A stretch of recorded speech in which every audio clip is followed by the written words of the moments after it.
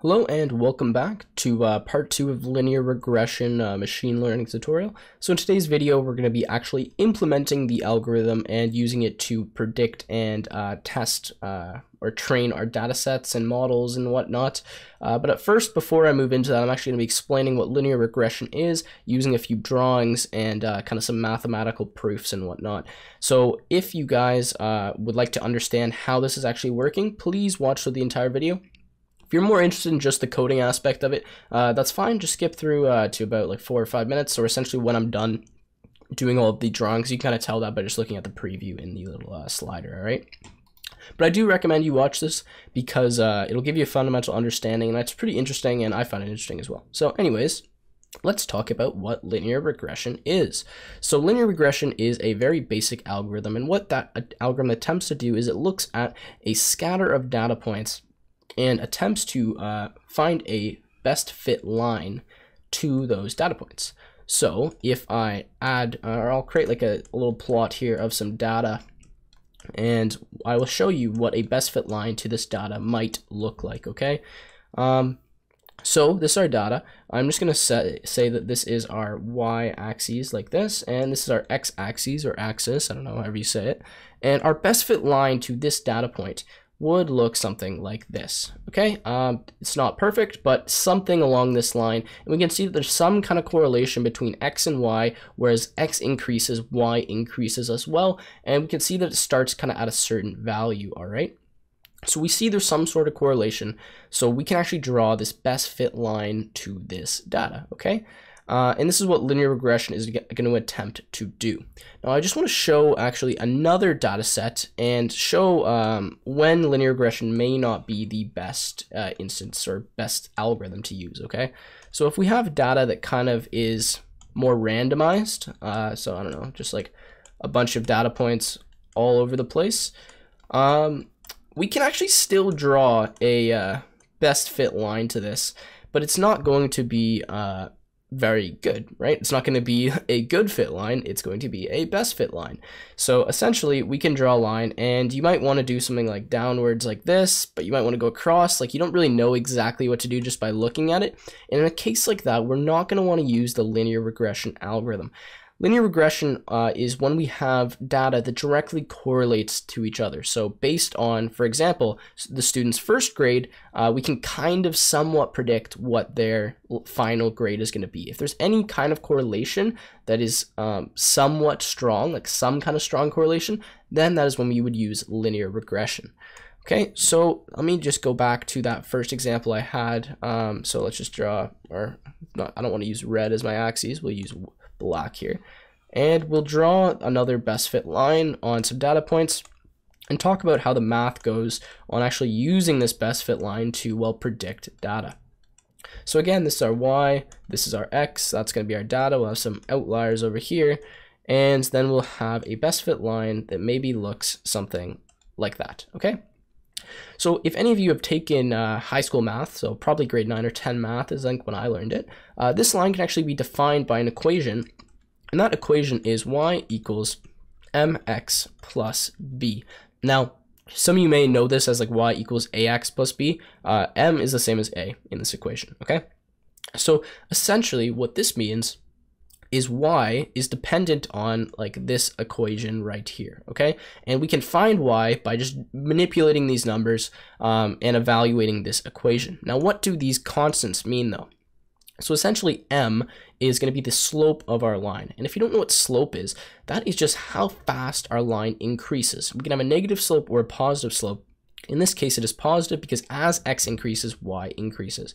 And you can see our slope can actually be found by taking 2 points on the line. So if I have a point here and I have another point here, excuse me, what we can actually do is we can say if this point, we're going to call this p2, okay, and this point here is called p1. Well, these points have an x and a y value, and to find the slope, all we have to do essentially is say the y2 value of this point minus the y1 value over top of the x2 value minus the x1 value is actually equal to our slope. And I can prove it to you, but I'm not going to do that because this, again, is not a math class. But this is how you can actually determine what the slope of this line is, how much it increases by.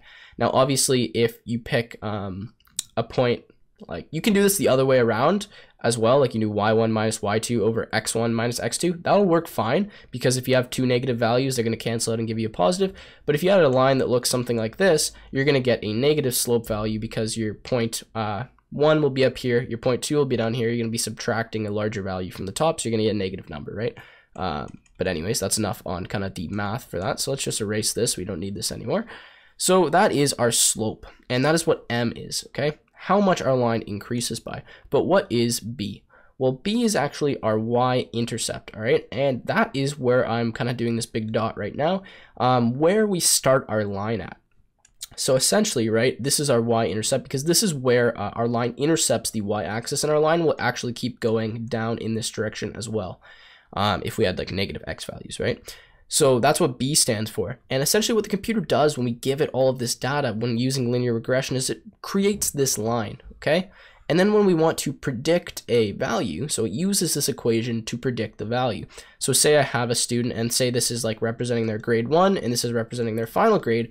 If I have a grade 1 of say like 17, because our grades are out of 20, it's going to plug 17 into this equation. It's going to say y is equal to whatever our m value is times 17. Why is it doing that? Plus our b value. And sorry, I just butchered all of that writing, but you get what I mean. So m times 17 plus b, it's going to generate a y, and that y is actually going to be our predictive value in what we predict. Now, this is really simple if you look at it in 2D space, but we actually have multiple variables or attributes when we create this best fit line. And so it's going to create a best fit line in multi-dimensional space for us, which I can't really show you because it's actually impossible to visualize, but I can show you an example of what it looks like in 3D space really quickly, okay? How much time are we at? 6 minutes, so I'll just keep going, get this explanation out. Essentially, if this is our origin, so 0, 0, 0, we could have, if we have two variables, like say we have g1 and g2, and this is going to be our g3, well, we can create a best fit line that kind of goes through like coordinate space, like something like this. Now, this seems weird, but essentially, if this is on like g1, g2, and then we have like this, we can create it in multi-dimensional space using all these different variables. Now, you don't really have to understand like how this is working, but that's what the computer is doing for us. It's using all of these attributes to create a best fit line in like whatever space, how many attributes we have, okay? So I think that's all I'm going to talk about for linear regression. Essentially, it's a best fit line, y equals mx plus b, and I'm actually going to get the constants of that line for us so I can show you how it works. Okay, so now let's move into actually coding, all right? So to actually code this best fit line, let me just put my tablet away. What we need to do is we need to create a like a training model. So I'm just going to say linear, and this is again in PyCharm, is equal to linear model dot linear regression, okay? And this is just going to be, I don't know why I put a semicolon, used to Java now, is going to be what we're working with, so linear regression. And what I'm going to do now is I'm literally just going to type linear, which is our model, dot fit, and then I'm going to give it x underscore train, y underscore train, like this, okay? And what this is going to do is it is just going to fit this data to find like a best fit line, all right? Using the x train data and the y train data. And it's going to store that line in linear, and then we can use that to actually test our test data on it. So now that we have this line, because we fitted the model to it or whatever, we can actually do linear dot score, and then in here we can actually score x test and y test. Now this is going to return to us a value that's going to represent the accuracy of our model. So I'm just going to say ACC equals linear dot score. And what this is going to stand for is just accuracy, and we're just going to print this out to the screen to see how accurate we're actually getting. And this is literally all you have to do to actually create a model and see how well that model is working or how well the algorithm is working, okay? This is all you have to do. So I'm just going to run this, and instead of samples, what's the issue here? Give me 1 second, guys. X train, Y train. Okay, so I looked through here and I realized I've made a very slight mistake. So what I actually need to do here is just swap this test and train variable. So all I'm just going to say, x underscore test and y underscore train. And this should be hopefully fixing things for us. My apologies about that, guys. So run this now, and now we can see we're actually getting an accuracy of 86.8%, or like 0.86 like out of 1, right? Okay, and that's not bad. Obviously we can do better, but for actually determining students' grades, because it's not a like extremely concrete mathematical thing that we can do with that, that's pretty decent. That based on just these 6 attributes, or these 5 attributes, G1, G2, study time, failures, and absences, we can determine with 86.8% accuracy what a student's grade is going to be at the end of the year, and I think that's pretty cool. But that's where a lot of people will stop, right? They'll say, okay, you got 86% accuracy, that's great, but how do we actually use this model now? So now that we've created this model, we want to use it and actually test it on data and see like what we're actually getting. So what I'm going to do is first I'm going to show you the constants, because remember I was telling you how this works with like y equals mx plus b. Well, I'm going to show you what those coefficients are, so what m is and what b are for this actual line. So to do this, I'm just going to print out, we'll just say co as in like coefficients plus linear and dot coefficients like this, and it's going to actually give us a list of all the different coefficients. And I'm going to print out intercept like this, okay, and again plus, and now linear dot intercept, and this is going to show us the y-intercept. So if I run this, did not contain a loop with signature matching type. One second, let's see what the issue is here. Okay, so it turns out the issue was what do you call it, that I was trying to add these things together, because now I'm used to Java programming. Anyways, we're just going to throw a little comma here. I just added this coefficient and a backslash at n, so it goes in the new line. But essentially that was the issue. I was trying to add these things together. We just have to do comma, okay? And you see, actually I ran this just to make sure this is working. And down here now, we're actually getting all the coefficients of our 5 different variables, and we're getting our intercept, which is negative 1.47, right? And you can see the accuracy has dropped a little bit, but that's going to happen once in a while. Our accuracy is going to fluctuate within a few percentages, just because when we train it, it's going to be different each time. So yeah. Anyways, so this is actually these coefficients here that I'm showing, sorry, down here, are actually those that the m coefficient. So I was showing you y equals mx plus b. Now that's the equation for a line in 2-dimensional space. A line in 5-dimensional space needs 5 coefficients, so like 5 kind of m's. You can think of it as like mx plus like, I don't know, like zy plus cw, like a bunch of different variables. They all have their own coefficients, and these are actually the coefficients that we've generated for those variables. And you can kind of see the bigger the coefficient, the more weight it actually, each, what do you call it, attribute actually has in our like defining, you know, what grade we're going to get. And this is our intercept. So yeah, so that's great. We got our coefficient and we have our intercept, but now I actually want to show you how this works on a real student. So how we can use this to predict based on a student's information what grade they're going to get. Because right now we're just getting a bunch of numbers. We're not actually seeing any like, I don't know, good output on how this works. So you'll see what I mean in just a second. But essentially what I'm going to do is I'm going to use this model to predict. I'm going to say linear.predict, and I'm going to say x underscore test, okay? So what I'm going to do here, I'm going to store this in predictions. Is that even how you spell it? I don't know. But predictions equals linear.predict x underscore test. What I'm going to do is I'm going to actually print out all the predictions, and then I'm going to show you what the input data was for that prediction. So essentially this is going to take an array, or an array of arrays in our case, and it's going to do a ton of predictions and guess what all of these are on the test data that we did not train our model on, because we only trained it on the trained data, right? And then we'll see what we're actually, like what that input was. So I'm just going to say for x in range, and then if I spelled range correctly, we'll do the length of our predictions, okay?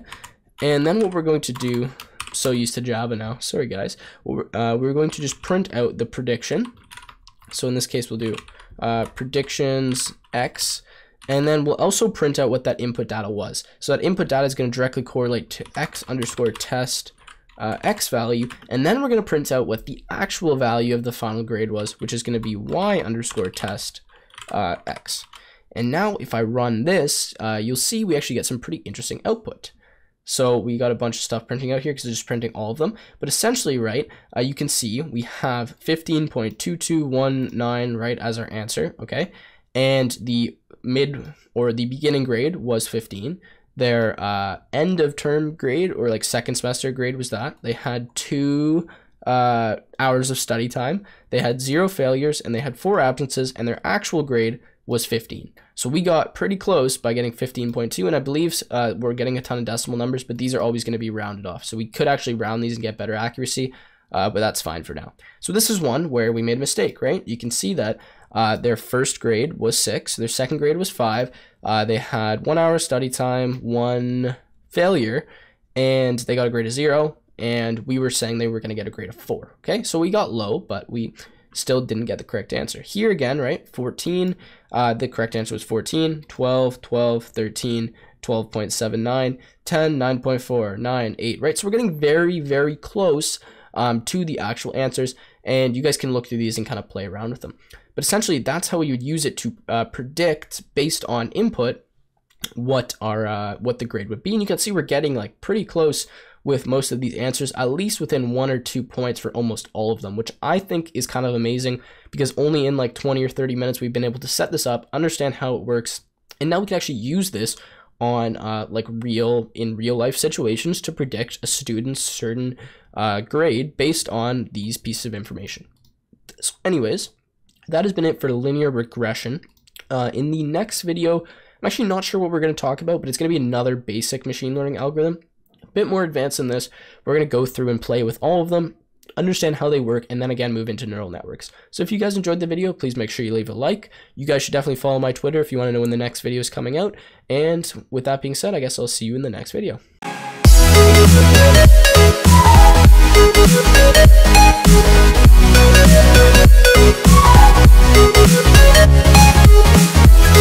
right back.